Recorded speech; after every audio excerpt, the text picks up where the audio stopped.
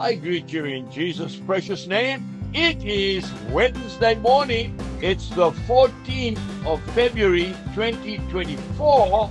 And this is your friend Angus Buchan with a thought for the day. We start off in the book of Isaiah chapter 40, and I'm reading verse 28. Have you not known? Have you not heard? The everlasting God, the Lord, the creator of the ends of the earth, neither faints nor is weary. His understanding is unsearchable. Wow.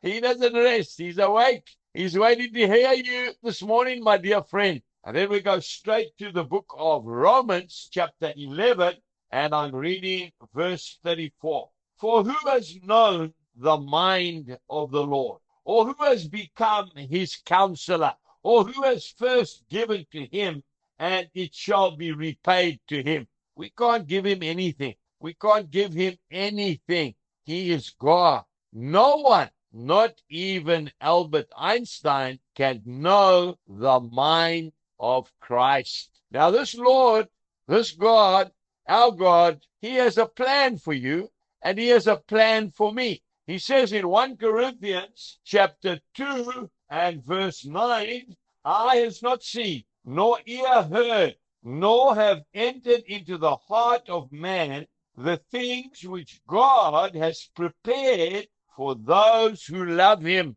What a beautiful promise. I remember as a young 15-year-old boy in central Zambia, a place called Kitwe, I remember sitting on an anthill as a young boy, and I used to dream of preaching to multitudes of people about my Lord and Savior, Jesus Christ. Oh, folks, it has happened. Yes, more than once. Please, today, do not limit God. Dream your dream. He did it, and he still is for me, and he can do it for you too. Have a wonderful day. Jesus bless you, and goodbye.